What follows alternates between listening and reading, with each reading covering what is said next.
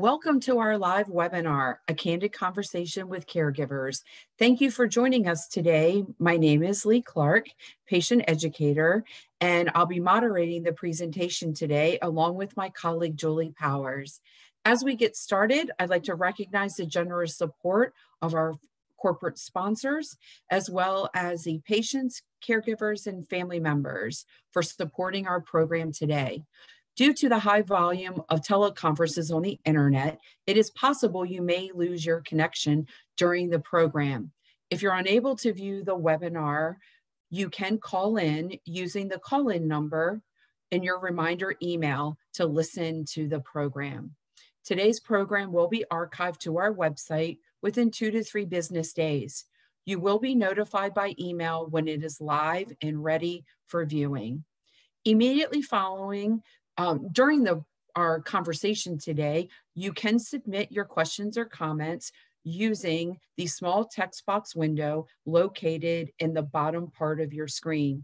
To submit a question or a comment, just open the Q&A window, which is the small text box window, type in your question or comment, and we'll be asking your questions during the webinar today. When asking your questions or leaving comments, please do 2 things to help me manage the incoming questions. First, submit your question or comment all at the same time. Second, please don't share any private health information. We won't be able to share that. And please remember that our panelists today are caregivers, such as you or those caring for you, not medical professionals. So we won't be answering any medical questions today. I'd like to introduce our panelists today. We have Allison Hines, Sandra Asher, and Jeffrey Sazik. And I'm going to go ahead and give them the opportunity to introduce themselves as well and tell you a little bit about themselves. Allison, would you like to start? Hi, my name is Allison Hines, and I am the wife of a aplastic anemia patient. However, when he was first diagnosed, I was not his wife, I was his girlfriend. So, of course, there's a nice story there. I'm not sure if you want me to say anything else, or is that just it, that I'm the wife? Sure, we'll go ahead and get into that next. Okay. Sandra, would you like to go next?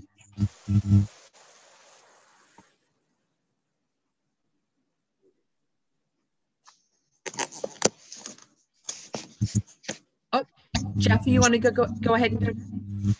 Okay, I'm the caregiver. My wife was diagnosed with severe aplastic anemia almost 10 years ago. Almost 10 years.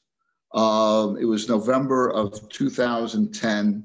My wife was feeling very sluggish, brought it to the doctor. The doctor basically said, she's sick, we'll do a blood test. Before we left the doctor's office, they had done the blood work, and the prognosis was not exactly good. Suffice to say, my wife asked the doctor a question, will she live? And he didn't respond. And based upon the way the numbers were, she had a perfect 3 on every number you could imagine. He suggested we go immediately to Robert Wood, which is in New Brunswick, New Jersey. And we ran there, and I didn't know whether or not by the end of the day, whether or not she'd still be alive. Luckily, we ran and got to the emergency room. Everyone was waiting for us. And obviously, she did survive. But it was a shock. It's an experience I remember very, very vividly.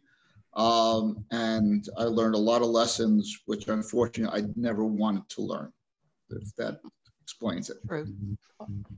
Thanks, Jeff. Sandra, would you like to go ahead and introduce yourself? Yes. Hi. I haven't figured out how to get my picture up, but at least we've got the sound up. My husband, Mike, was a Krav Maga trained gym rat, never sick a day in his life, career Air Force pilot, rah-rah Steve Canyon type, and one day was found unconscious in an elevator. And 7 days later, we found out that he had MDS. That was 5 years ago, 5.5 years ago. He had a bone marrow transplant, which failed. And he very quickly transitioned to AML with an extremely poor diagnosis. And his local doctor said, sorry, nothing more we can do.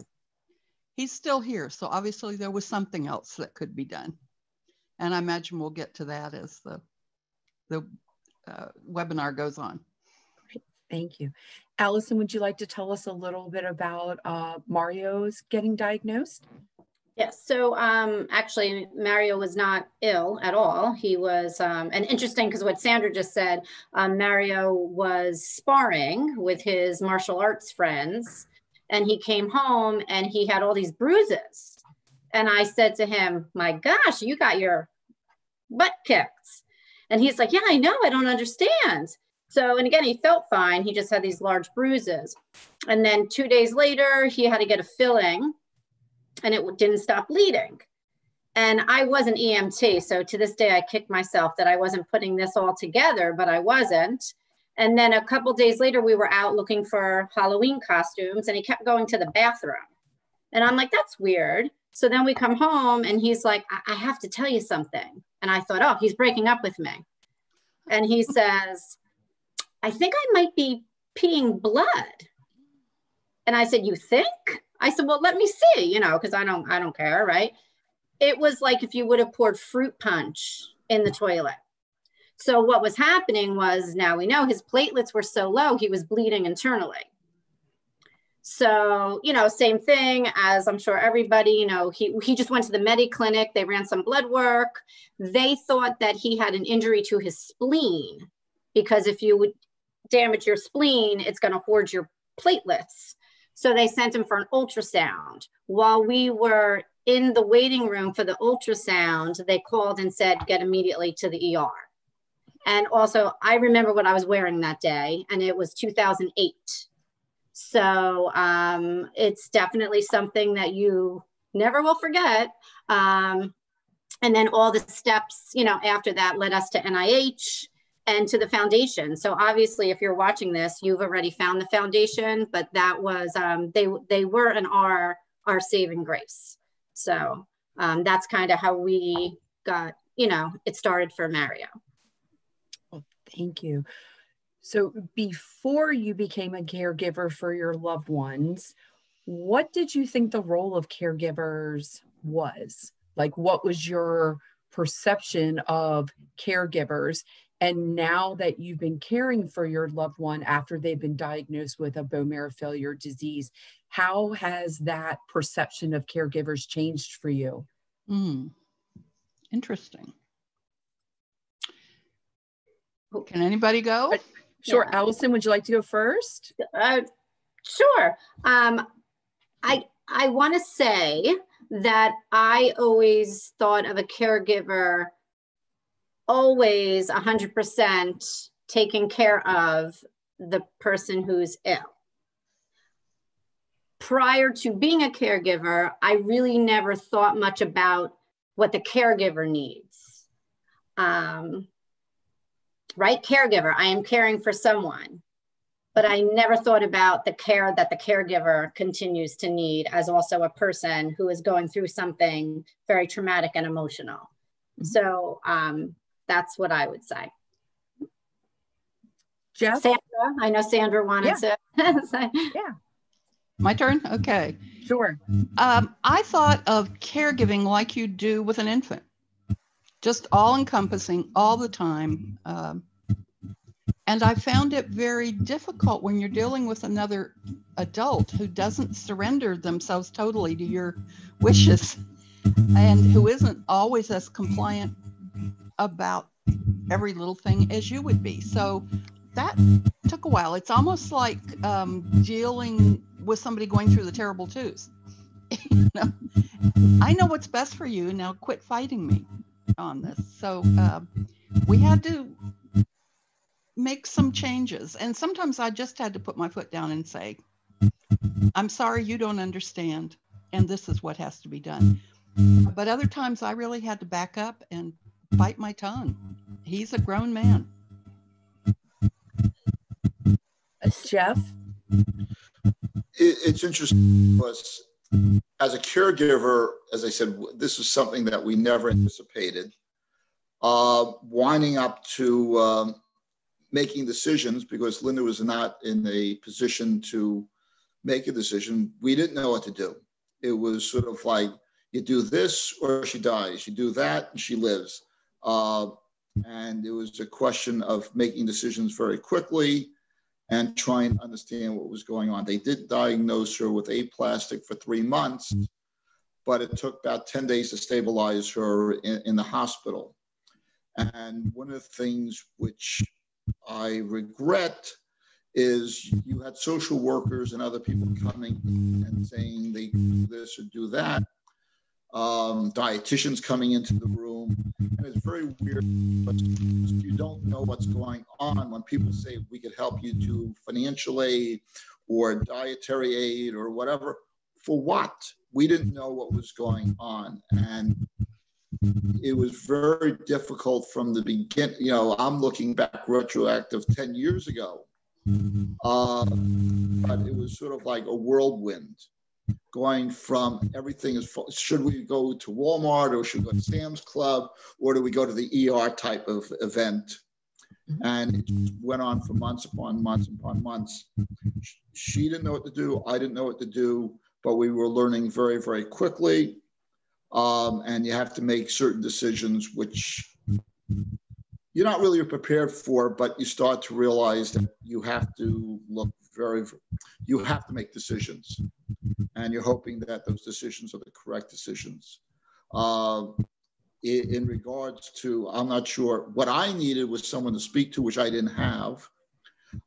She was totally reliant upon my her advice, decisions. And I was just hoping that I was making the right one, the ones that made the most sense. Because you have doctors during the initial hospital stay, they were coming in doing different testing and not knowing, they weren't sure if she had leukemia or a severe aplastic. So all I know is it was whatever the diagnosis was, leukemia sounded worse than aplastic. But you learn, and until Linda got in touch with the organization and started the support group that she did, we never knew that there are other people who actually had a problem. It was sort of not that easy. We knew that we found out about the Aplastic Anemia Association at the Cancer Institute of New Jersey because they had an exhibit and they had brochures. But until the support group came about, the things that she had gone through, we didn't realize that other people had actually gone through. And when we met Mario, and his story, and Allison, we realized that what decisions were made were basically okay. And that's one of the things I think is the problem is, who do you ask if you go to somebody and say someone has aplastic anemia? They say, oh, take iron pills. And that's the sole extent of it. So I don't know if that's helpful or not. Thank you so much. And I know you all kind of mentioned, you know, the trying to help with caregiving, especially when you're dealing with adults. What are some tips that you think that you learned that may be helpful? Because sometimes it can be very difficult, as Allison mentioned, when you're dealing with your own emotions that your loved one has just been diagnosed, but still trying to be supportive of the patient and be present. So what are some of those things that you did to help yourself deal with the news that your loved one had a life-threatening bone marrow failure disease? I have to say, I love what Sandra said about it's like you think it's like a child and then it's an adult who might not be as compliant as a child. And I think that what she said really hit home because I felt I was in that situation several times where, and remember, I was the girlfriend at the time. you do have to remember that. You do have to remember that this is an adult that we're assisting, and that you can provide information and maybe your opinion, but at the end of the day, they have to decide what is right for them. So I just loved when she said that. I said, oh, that's great. But as for me, you know, Mario was in the hospital for a long time, and it was New Brunswick. So at the time, this was well before COVID. My friends would actually meet me for dinner in New Brunswick. And I would think that the hospital was my house, because I'd leave the house, I'd go meet them for dinner, and then I'd walk back to the hospital. So, you know, and that's just one little example, but I do feel that as the caregiver, you do still need to make that time to talk to or meet with friends or other family. You know, the sick person is in the hospital or at home sick, and that's their job, right? Their job is to get better and to do what the doctors tell them and to take their medicine and all of that. Our job is to continue to work, to do laundry, to take care of kids if you have. You know, you still need to do everything outside of the home or the hospital, as well as assist them. So your life is also in a big roller coaster. So you do have to make sure that you do those things that you enjoy and get that break as well. Sandra? I like what Allison said about that. That's good. We made a deal after a while. We said, it's going to be a partnership. You're not going to go through this by yourself. This is a partnership.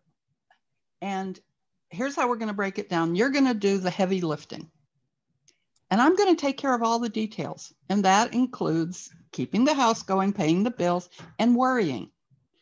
And I'll let you know if there's anything you need to worry about.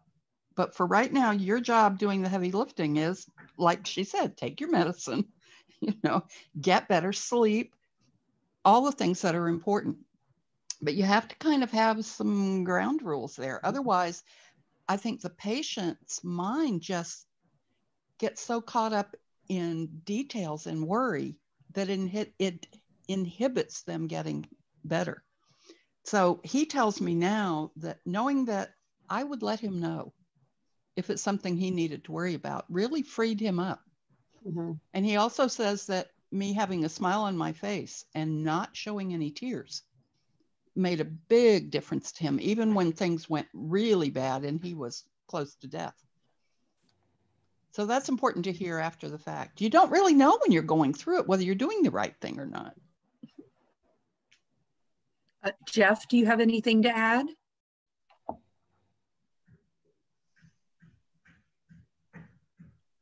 Jeff, you need to unmute yourself. Yeah. Oops.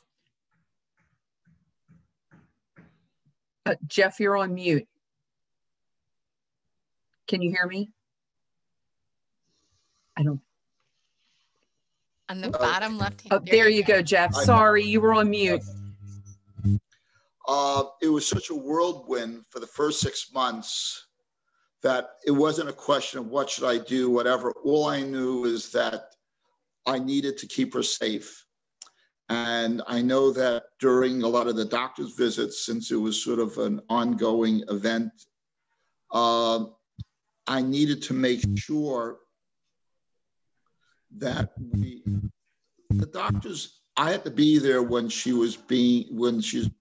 doctors were seeing her, because when the doctors would say things to her, which is, I think, what's important to realize, is that she was on such drug medication that she wasn't really cognizant of, she would hear things, but with the transfusions and the Benadryl, and she was not 100% there. And so to make sure that I was always there to make sure what the doctors said or they wanted to do, that I was aware and that we both agreed on it. Because I found out, and this is, I'm quite sure other people have realized, is that the doctors come in, they're on a quick schedule, and they want to do X, Y, and Z, and here's option A, option B, and option C, and what do you want to do? And it was very hard to make those decisions very quickly. And sometimes we wound up delaying certain things, which turned out to be best. I'm not sure if that explains, but it was very, very hard. And not having anybody to really speak to. I had a brother I'd speak to on the phone, help me there while all this was going on. It's helpful to have friends. I didn't have nobody was coming to the hospital or on the visits. That makes it very, very hard. You want to be able to do other things, but what do you do? Is I go for dinner or do I stay there? Every time I seem to have gone to dinner at the hospital, the doctors would run in and come up with what the thoughts were or the diagnosis for that particular day. It's very hard, especially if you have a family group, a support group. It's a lot easier. When you're alone and you're older, which is what we are, it's very difficult to.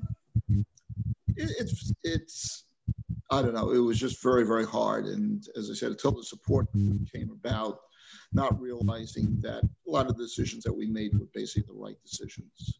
And you always second guessing yourself. Education's the key, don't you think? For a caregiver to chase away the fear, not just with the patient, but for the caregiver, it's the education. It's the not knowing what the heck is in store that is awful. So that's why this organization is wonderful. I would take notes. I'm an accountant, I just love details. So I would start reading from all the major hospitals and major organizations, take notes, something I didn't understand. There's a question mark in the margin. And then I'd go back to his doctors and say, here's 5 different organizations, and they all have different opinions about this. What do you think? So after a while, I found myself a lot more comfortable and settled down, and the worry was not there anymore. Now, because Mike's situation was not acute at the beginning, that afforded me some time to be educated. I think Jeff's situation was entirely different. He had no time. He was just thrown into the midst of it. So, and Allison, I guess somewhat the same with you. But then I found the difference later after Mike's transplant failed and his doctor said, I'm sorry, he's only got weeks to live. All of a sudden we were thrown into the situation that Jeff's in.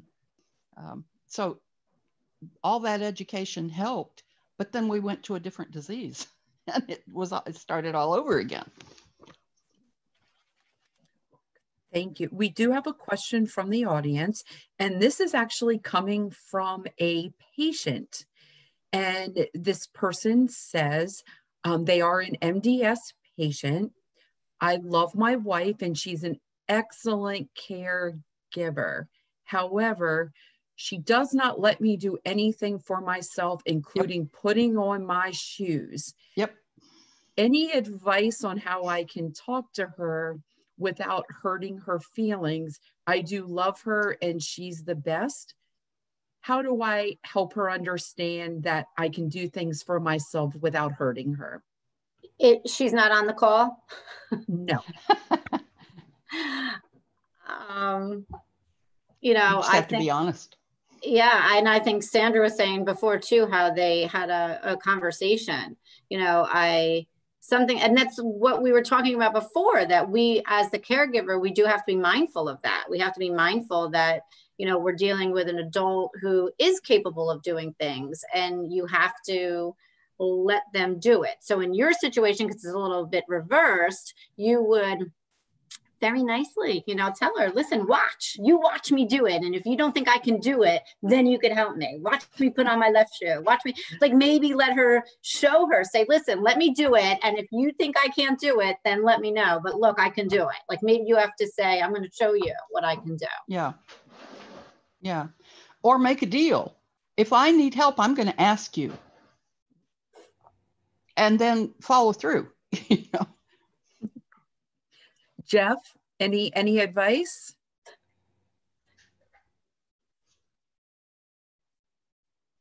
While Jeff is unmuting, I just have a really quick funny story. when Mario, after his ATG and all, he had shakes, right? So he made himself tea. He made himself tea, and he was going to go upstairs with the tea like this. I said, Mario, would you like me to carry that upstairs for you? He's like, no, I got it. As he spilled tea all the way up the stairs. Oh, well, it dried, right? But, you know, I let him do it. He said he could do it. So he had half a cup of tea. Jeff? I found out that Linda was extremely weak and was in between transfusions. The day after the transfusion, she was very capable of doing what she wanted. Would progress, she would lose energy, and that was time for transfusion. Just do it. I would just say, just do it. Don't wait around. I wouldn't go to the extent of, you know, if Linda needed help, I would help, but never to that extent. But at least, you know, they care. That's the important thing. They're actually make them more nervous and scared than most people think they are. And they want to make sure that they made for you. So I guess you just should appreciate it and say, well, do one shoe and I'll do the other shoe, I guess, and see who does it. Thanks, Jeff. Sandra, this will probably be for you. It says, as a patient heading into a transplant in January, how dependent are you on your caregiver when you return home? Completely. Now, these days, some folks are getting out a lot earlier than they used to be when Mike had his. I say we because it really happened to both of us. But around 30 days afterwards, a profound fatigue hits. And while Mike had a real easy time in the hospital, virtually no side effects, he got home and it was a different story. Just sitting up in bed was hard. Doing everything was hard. So for us, it was important that I be right there next to him. I moved my recliner in right next to his so that I could be there every second to help until he started getting a little better and started chafing a little bit. You know, I can do this. I can do this. So there's a fine line you're going to walk between needing to provide 24/7 and needing to kind of back off a little bit. It's something you're going to have to decide for yourself, but it's imperative that you have a caregiver. Mike would get sick in the middle of the night, not in the daytime. No, it was always something terrible in the middle of the night that would happen. So you really have to be there. Now, I have to admit that I got very little sleep. It was much like having a newborn. You're not sure that you know how to take care of them. You think you might, but you're not positive, and you have to be on alert. And then little by little that backs off. Thank you. We have another question. What would you do or how did you handle when your loved one was not eating or was not necessarily eating healthy? How did you monitor or how did you address those situations? Like I was saying, Mario was a fitness person, so that wasn't too much of a concern. But in the beginning too, if you are like neutropenic, you can't have a lot of the fresh things. But maybe in this situation, I don't know who shops for the house. I don't know your specific situation, but maybe it could be something where you're just going to prepare the meals that are a little bit healthier, or are they sneaking food? I'm not sure, you know, what's happening there, but it might be something where you could just only buy the foods that you think that would be, you know, beneficial and do that cooking instead of letting them cook maybe. Right. Sandra, would your you doctor have like something to add? The doctor should give you a list of things leading up to transplant time is one thing. After transplant, it's a whole different other thing. There are definitely a lot of rules and regulations to follow. But the thing that I would really advise people, and I do it all the time, is don't make this a power struggle. Don't go back to the 2-year-old. You're going to eat those peas. No, I'm not. Don't do it. Expect that they're not going to want to eat, that everything tastes terrible, and that they're going to lose weight. Just provide healthy things there. You can let your doctor do all the encouraging and the finger shaking, but you be supportive. Yeah, I know. This probably tastes lousy. I heard that this particular thing might be good though. So I made some up for you. You want to try it? Mm-hmm. It's, I hate to always refer back to the 2-year-old stage, but it was true. I love it, Sandra. I think it's great. I think that is like pinpointing it great, but you cannot change. I mean, we could assist and help and try to provide what we can, but you cannot change someone's person. You know, they have to, I mean, it's like just with so many things in life, losing weight or anything, it's a personal decision. Someone has to want it, you know, and if they don't want it, we could assist them to get to want it, but you can't make it happen. And sometimes, like a child, they could rebel, right? And they could start moving away because you're pushing too much. So you don't want that to happen either. Well, that would be now a teenager. Now we're getting into the teenage years. Our next question, and Jeff, I'll let you take this one first. It says, did you also find it helpful to get close to the nurses who could advocate for you when the doctors didn't answer the questions or they rushed you? Very interesting question. I basically lived at the hospital while she was doing her ATG. And what I find out is that if she was getting a reaction, I always made sure that I was there to find the nurses, because even though you're ringing for a nurse and you're getting a reaction to the ATG, doesn't necessarily mean anyone's going to be serious or they're going to call a doctor in. So I started to know what she needed and didn't need. It was also helpful to figure out which nurse was which. And it doesn't make a lot of sense to ask questions of the nurses so that they remember who you are.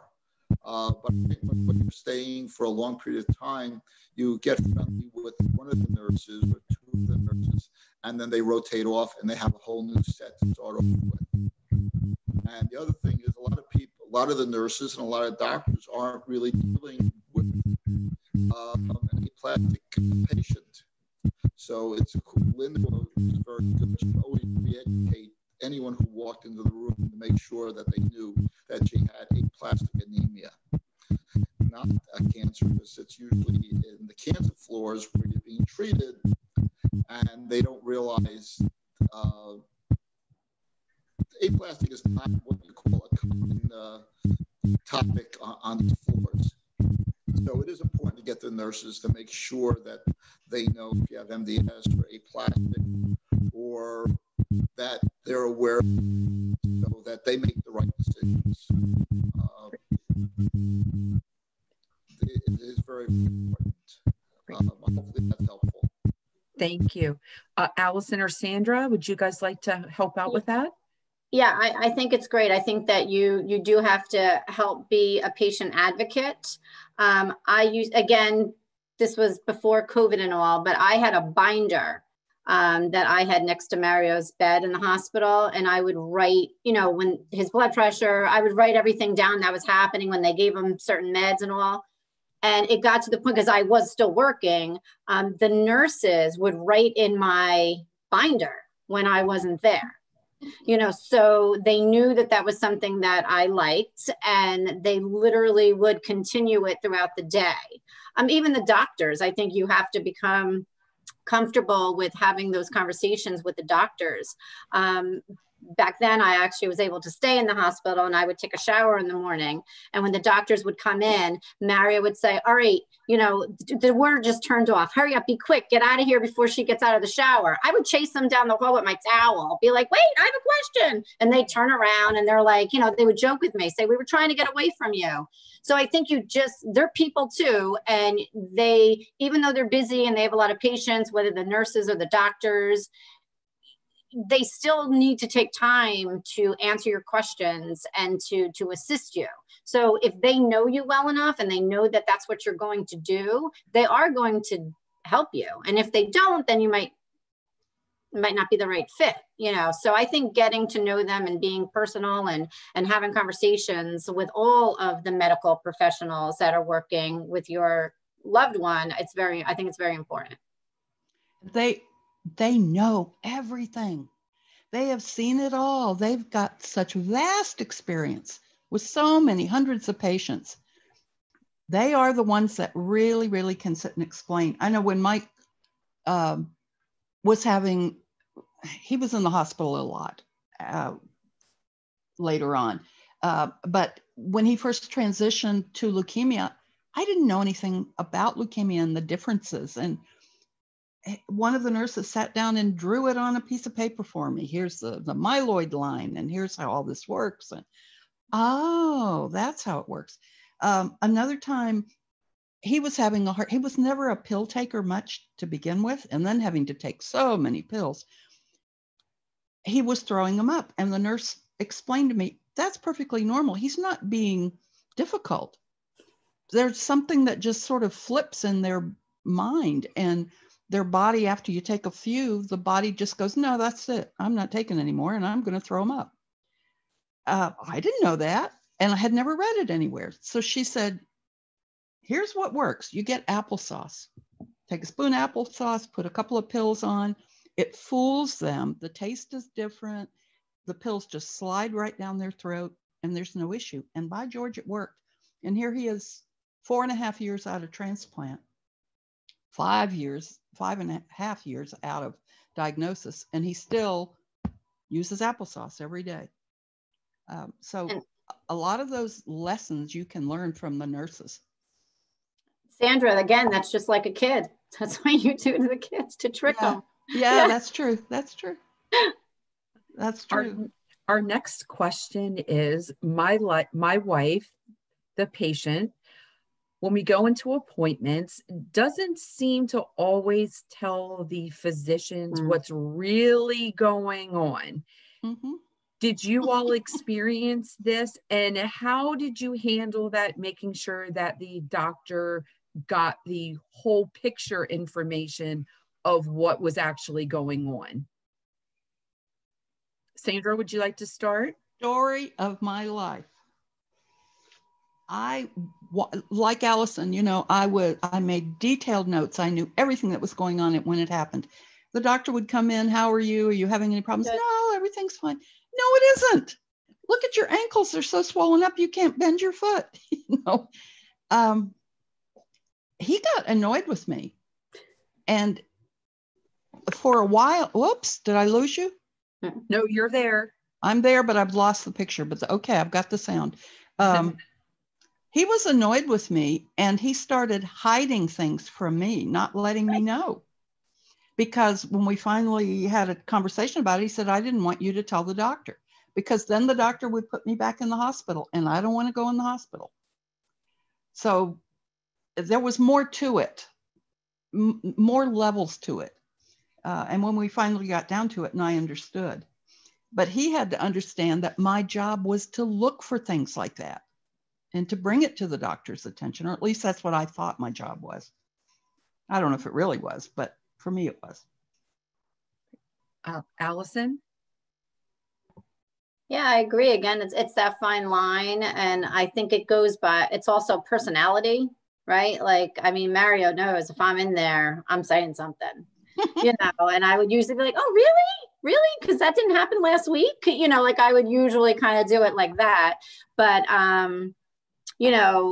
again, they have to understand that if they're not honest and tell the doctor what's going on, something that they don't even think is an issue, a doctor or nurse, it might be a red flag for something that might be not going the way it's supposed to be going.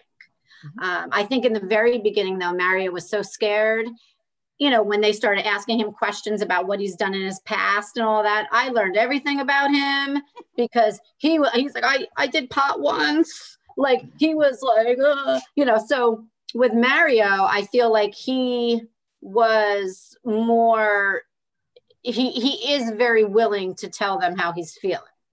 So for the most part, I think he was good with that. It was just a couple times that I have to say, oh, but I thought that, So again, you just have to talk to them maybe before the appointment and say, listen, remember this happened, or write things down, because sometimes we might think they don't want to tell, but maybe it's they actually forgot.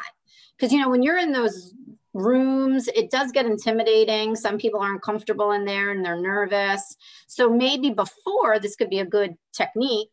Beforehand, you could say, all right, let's write down our questions. And then let's write down some of the symptoms that you've had. And then it will be in a piece of paper. And then you go, oh, well, look, we forgot two, or, we forgot that one. So, because we do forget while we're in the office. So maybe writing it, like meeting beforehand, having a pre-meeting for your visit. Excellent. I Excellent have a advice. question, Lee. I have a question actually as a comment that came in the chat. One of our caregivers asked the question, or it's made a recommendation to take some time out for yourself as a caregiver to step away from the patient and deal with your emotions away from the patient. Maybe take time to cry or yell at the sky. What did you all do during your patients during the dark day, the hard days of treatment? What did you all do to deal with your own emotions? I didn't. I was focused totally on him.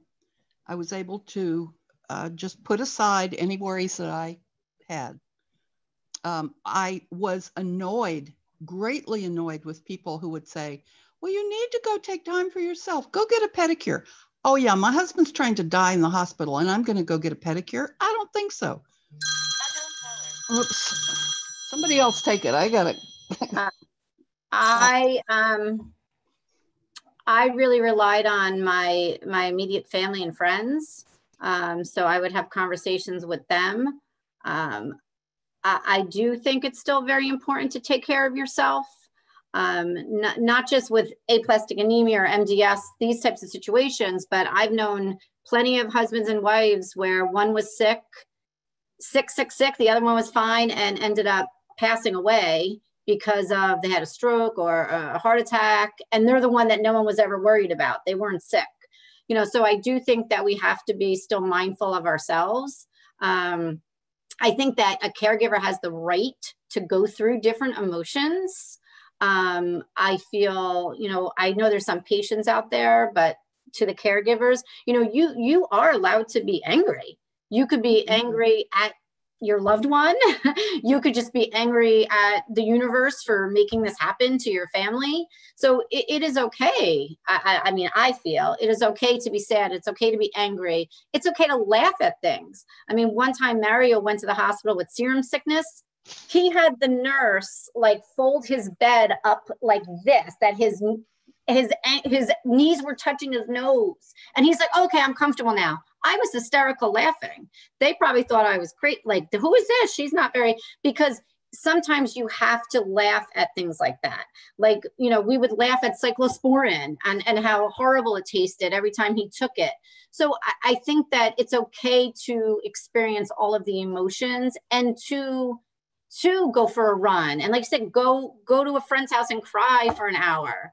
Those are things that, and actually it might even make you better to then care for them, because if you're having feelings of anger, and it can even get resentful, right? You might even have resentment.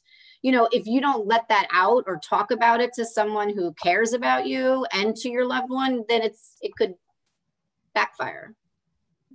Yeah, and it also depends on what stage we're talking about. If you're taking care of someone who is pre-transplant and pretty much self-sufficient, that's one thing. If you're taking care of somebody who's in the hospital, and chances are they're not going to make it out of the hospital. That's a whole different world. So I don't think you can say that there's a specific way to do it. Everybody's just got to find their own path through it. You're going to end up with PTSD, I feel. I know I have. There are certain things that'll happen and it triggers me, and I am back 4 years ago. So I don't recommend not doing anything for yourself, but I understand why you wouldn't. I felt like I was being disloyal to him somehow if I did something for myself. Kind of sounds stupid now, but there were times that I just had to press on and not think about it. I think it's also time frame too, like Sandra was saying, but like if someone is in the, like for the first week, I didn't feel that way in the very beginning either. But I think that if someone is in the hospital for a long period of time, to make that your home, as I had made the comment before, that I thought the hospital was my home, after a certain period of time, I think that you do need to start to kind of maybe rethink how you're doing things, just for your own sanity. Jeff? Go ahead. Jeff, would you like to chime in on that? Well, one of the things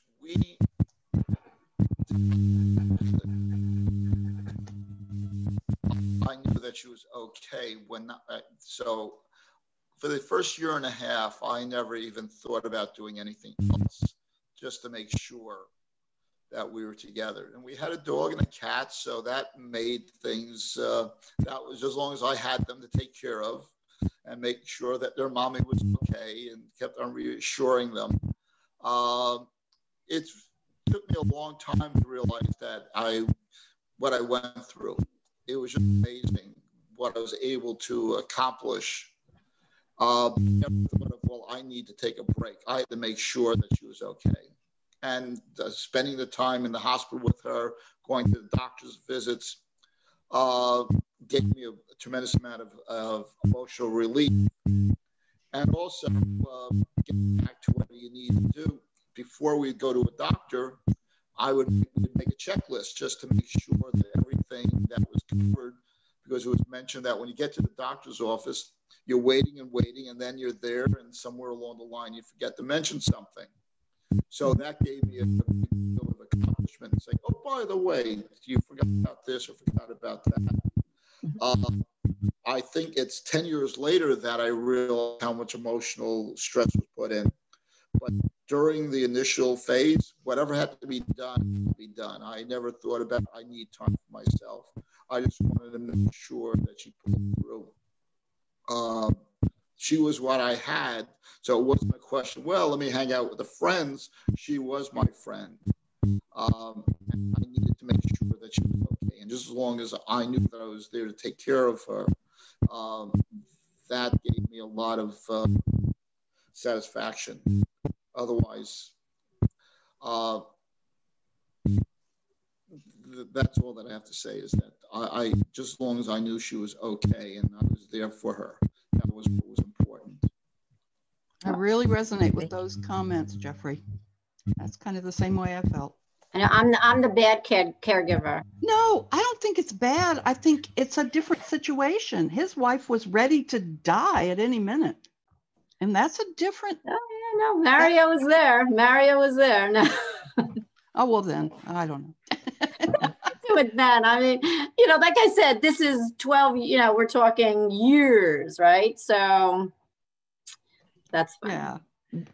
How did you manage keeping family members or loved ones and close friends? How did you manage letting them know how your loved one was doing? Because everyone that loves the patient wants to know, how was the appointment today? What's going on? And you, as the primary caregivers, have a lot on your plate. Do you have any tips for caregivers how they can help manage keeping everybody informed about what's going on? Because that's a job in itself. Mm-hmm. Nowadays with technology, it's definitely, you know, even different from just, I mean, we were what, like 10 years ago, a little over 10 years ago. I had a group text, you know, I had a group text message that I would send. Like I had the people that I knew that Mario wanted me to tell things to, and I would just do that. But again, nowadays with social media, there's so many different applications out there that could be used. So I think in today's day, it's very easy just to send out a blast. But also you have to make sure that the patient wants certain people to know things. Mm-hmm. So that's another thing. You don't want to be giving information that they may not want to know. I had my oldest daughter who kind of took over that role, and I'm so glad that she did. It gave her something very positive to do, even though we're in Texas and she's in Chicago.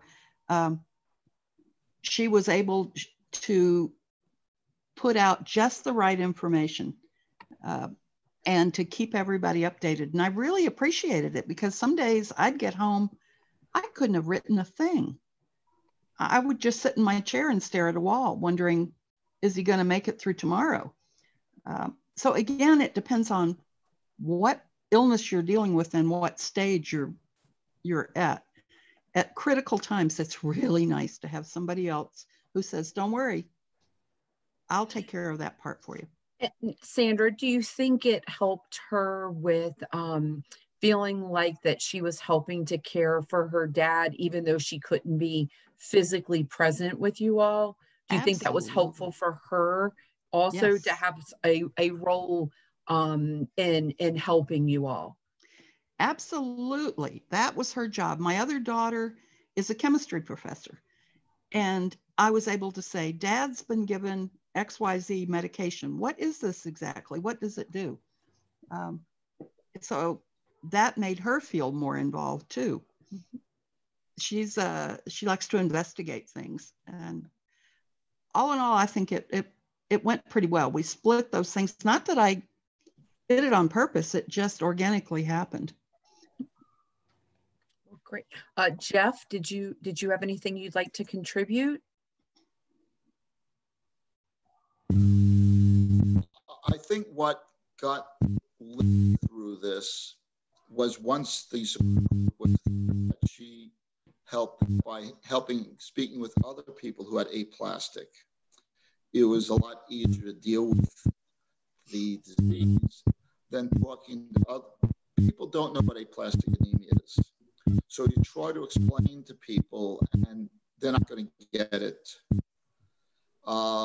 They know she's sick. You tell you're sick. All they want to know is not do search on the web and the Mayo Clinic. They would, oh my God, she's still alive, type of thing. Because remember back then, it was like if you had aplastic, you had 18 months.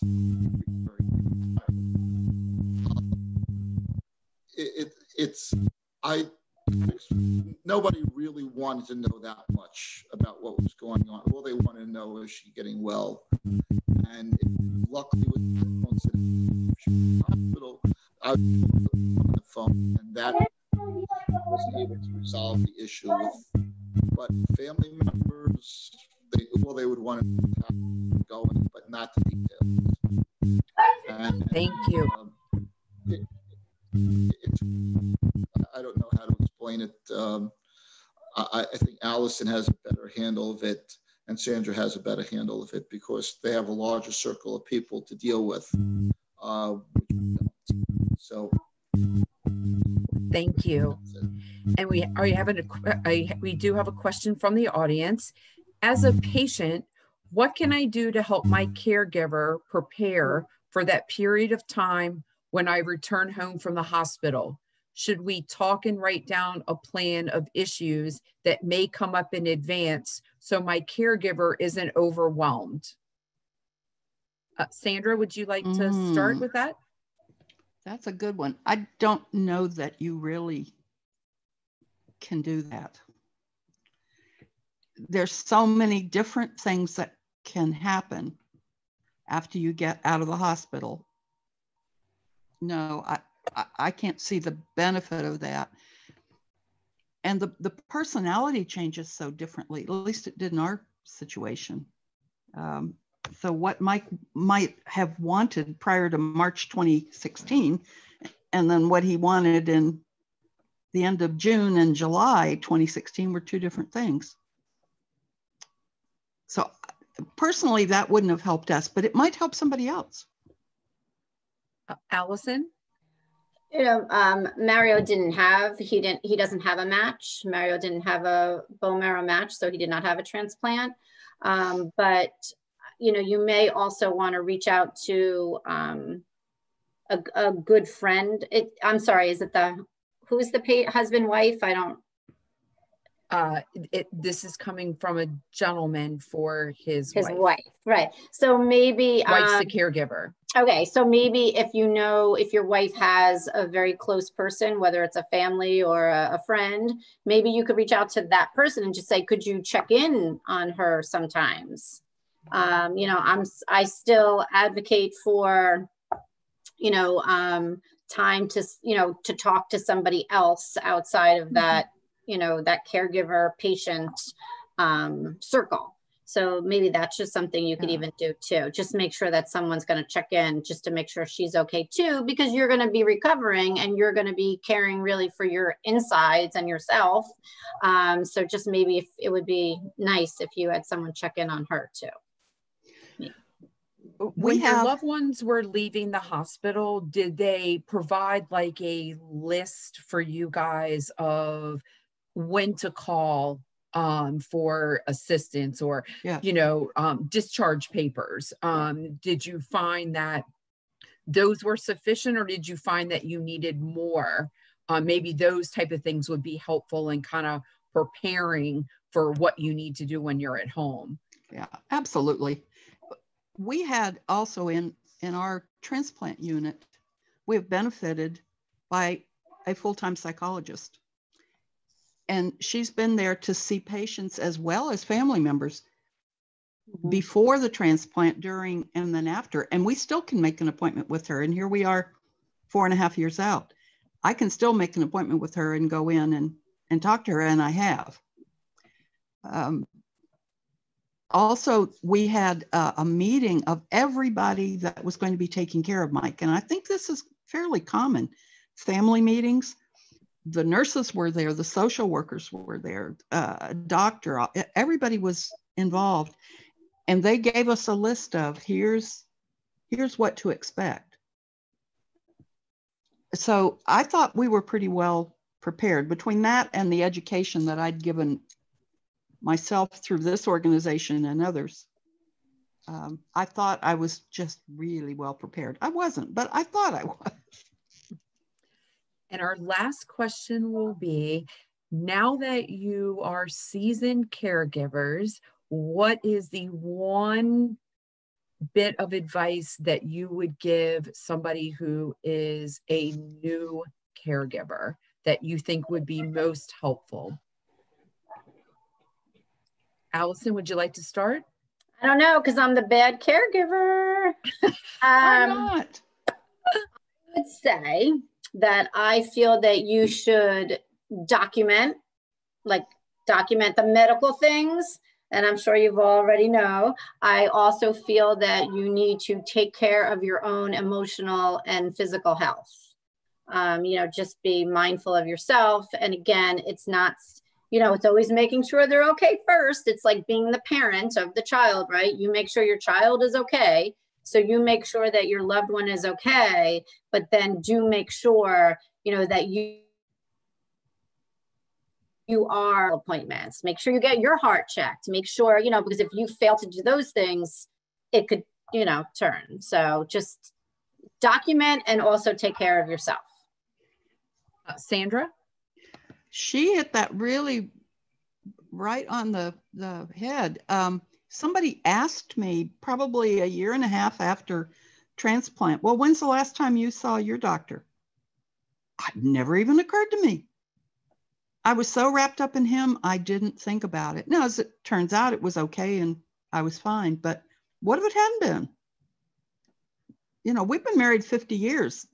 We're not spring chickens. Things happen. So I can see now that I was so wrapped up in his daily care that I did forget to at least get somebody to check it. So I like that, Allison. Thank you. Jeff? Oops, Jeff, you're on mute. Okay. I remember going to the doctor or the dentist. All I know is I went to her doctors, her dentist. I had her checklist in regards to what meds she would take. I would make the list for the doctors, but I don't remember actually taking care of myself. And to this day, I still haven't coordinated in regards to what I need to do. It's you in reality, I don't think you can prepare yourself for what has to be done, because you don't know until you're there. And the key is to belong to a support group. That's where I think it's important, so that you can bring up the questions, and the support group could give you a little bit of hint in regards to what to expect, because no one's going to react the same way. But I think that's where the key is. You can read up everything you want, but it's still, once you're there, you don't know what's going to happen. But it's just as long as, the key is just as long as you're there, and always attend, make sure that you're at a doctor's appointment. Make sure you always have that list. Make sure that even though you discussed it beforehand, as the caregiver, you're the one that sits there with the pen and the list to check off each of the items before it's done. And in regard to the meds, you have to make sure, because remember, you're not taking every med every day. It could be one every other day. How your loved one is basically reacting, because there's some meds that, if I remember, Monday and Wednesdays, she was sound asleep. Tuesdays, Thursdays, the rest of the time she was fine. She'd always say, "Why am I sleeping?" But you took this med on Monday and you took this med on Wednesday. And by knowing that she's okay, it made me feel better, and I think it would make a caregiver feel better. So that at least you feel you have some sort of control of what's going on. And I think that's the key. If the caregiver has control, that they're doing what they can, that I think emotionally helps tremendously. That's me. Thank you. Well, thank you so much, Allison, Sandra, and Jeff, for taking the time today, for sharing your personal stories and your loved ones' stories to help out everyone that participated today, and those that'll be watching it in the future. So thank you guys so much for giving of yourselves today. It's greatly appreciated. If you would like to watch this webinar again at a later time, it will be available on our website within 2 to 3 business days. If we were not able to get to your question and you'd like to connect with others, please do send an email to help@aamds.org. You can call our helpline at 800-747-2820, extension 2, or submit your question or comment on our Facebook page. On behalf of the Aplastic Anemia and MDS International Foundation, thank you very much for joining us today, making us your resource of choice for bone marrow failure diseases. The AAMDSIF Medical Advisory Board and team are here to support you and your family, as we have done for the past 36 years. This concludes our program. Thank you, Jeff, Allison, and Sandra. Bye.